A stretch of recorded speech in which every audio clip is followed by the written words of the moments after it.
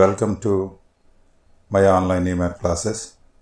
Before watching this video, subscribe this channel, give a like. Find the number of ways of permutating the letters of the word picture so that all the vowels together, no two vowels together. ఇక్కడ మనకి ఈ together, come together. ఈ come together, no two come together. ఈ two different strategies ఉంటాయి permutation combination. Solution అని రాయండి, given word అని రాయండి. ఈ గివెన్ వర్డ్ ఏమని ఇచ్చారు మనకి? ఈ గివెన్ వర్డ్ పిక్చర్ మనకి ఇచ్చింది ఏంటి? పిక్చర్. పిక్చర్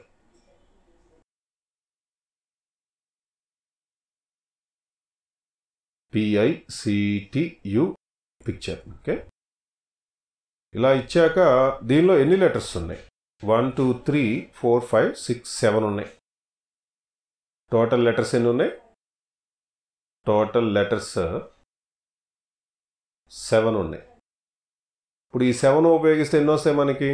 7 ఫ్యాక్టోరియల్ వర్డ్స్ వస్తాయి, లేదా 7 ఫ్యాక్టోరియల్ పర్ముటేషన్స్ వస్తాయి, లేదా 7 ఫ్యాక్టోరియల్ అరేంజ్మెంట్స్ వస్తాయి. Vowels come together. కాబట్టి ఇక్కడ ఏం చేస్తారంటే వొవెల్స్ అని రాయండి.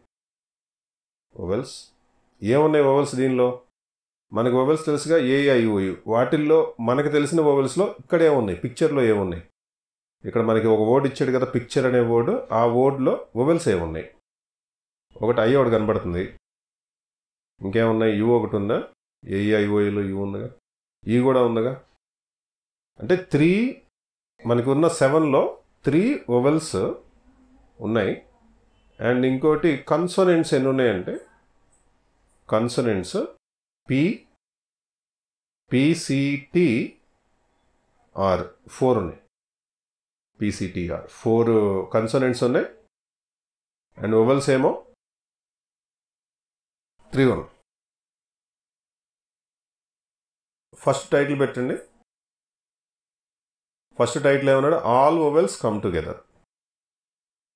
ఈ సబ్ హెడ్డింగ్లా పెట్టండి, all vowels come together. All vowels come together. All vowels come together అంటే వొవెల్స్ అన్నీ ఒక దగ్గర ఉండాలంట. సో దానికోసం ఏం చేద్దామంటే, వొవెల్స్ అన్నిటినీ ఇట్లా మీరు ఏం చేస్తారంటే ఇట్లా సైడ్ బై సైడ్ రాసి ఒక బాక్స్లో పెట్టండి. పెట్టేసి 1 యూనిట్ అని రాయండి. అంటే వీటిని మనం ఏం చేస్తున్నాం? 1 యూనిట్ కింద కన్సిడర్ చేస్తున్నాం వొవెల్స్ అన్నిటిని. Okay, 1 unit. మనకి 1 యూనిట్ అంటే ఏంటంటే, మనం ఏదన్నా షూస్ కొన్నాం అనుకోండి, 2 కలిపి ఒక బాక్స్లో ఇస్తాడు, అంతేనా? అలాగా ఒక 1 యూనిట్. ఒక అంటే పక్క పక్కన ఉంటాయి అవి. టుగెదర్ అన్నాడు కదా, మరి కమ్ టుగెదర్ అన్నాడు కాబట్టి మరి అలాగే తీసుకోవాలి. T ఉంది, R ఉన్నాయి. వీటిని ఎన్ని ఉన్నాయి? ఇవి 4 ఉన్నాయి.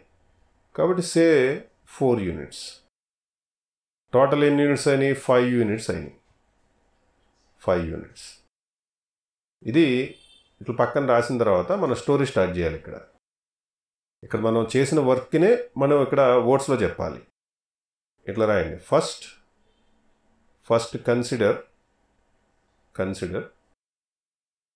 3 vowels as 1 unit.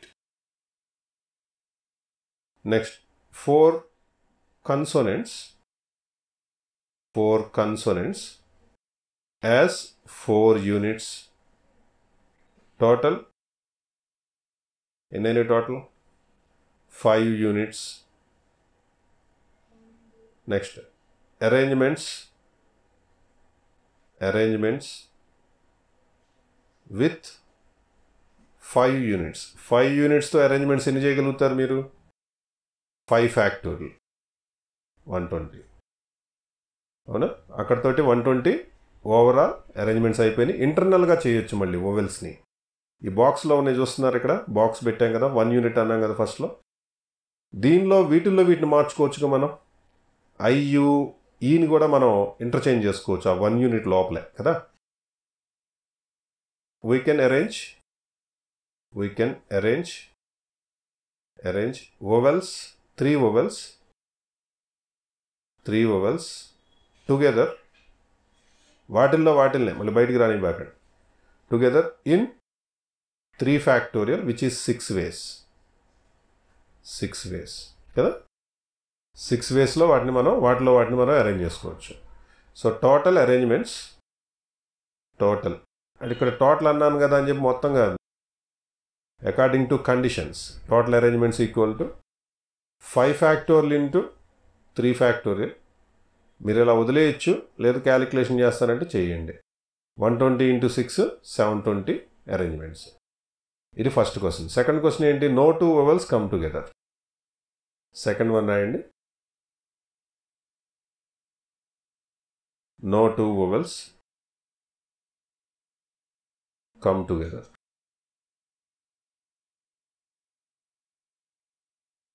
No two vowels come together. ఇక్కడ నో టు అనేటటువంటి వర్డ్ బాగా గుర్తుపెట్టుకోవాలి మీరు. నో టు అని ఎప్పుడు కనిపించినా కూడా దాన్ని మీరు ఏమని పిలవాలి? గ్యాప్స్ మెథడ్ అని పిలవాలి. అంటే ఇక్కడ ఏం చేయాలి మనం? గ్యాప్స్, ఆ మెథడ్ని ఏమని పిలవాలి మీరు? గ్యాప్స్ మెథడ్ అని పిలవాలి. నో టు అని కనిపించినప్పుడు గ్యాప్స్ మెథడ్. సో ఫస్ట్ ఈ గ్యాప్స్ మెథడ్లో ఏం చేస్తామంటే, ఫస్ట్ వీ అరేంజ్ ఏం అరేంజ్ చేయాలంటే other థింగ్స్ని. First we arrange 4 consonants in 4 factorial ways. 4 consonants in 4 factorial ways. Between these 4 consonants ఎన్ని గ్యాప్స్ ఉంటాయి? ఇది లీనియర్ కాబట్టి ఒక గ్యాప్ ఎక్స్ట్రా ఉంటుంది అన్నమాట. 5 గ్యాప్స్ ఉంటాయి. Between these 4 consonants there are 5 gaps. అందుకే దీన్ని గ్యాప్స్ మెథడ్ అన్నారు. 5 gaps. In these 5 gaps, ఈ 5 గ్యాప్స్లో we have to arrange in these 5 gaps vowels ఎన్ని ఉన్నాయి మనకి? 3 వొవెల్స్.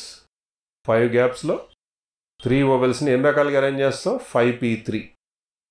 5 గ్యాప్స్ ఉన్నాయి, 3 వొవెల్స్ అరేంజ్ చేయాలి. 5p3. There for total arrangements. ఇక్కడ టోటల్ అరేంజ్మెంట్స్ అంటే according to condition. Total arrangements equal to ఈ 4 ఫ్యాక్టోరియల్, ఇది చూడండి, ఈ 4 ఫ్యాక్టోరియల్ ఇంటూ 5p3. మీరు క్యాలిక్యులేషన్ చేస్తారంటే పర్లేదు.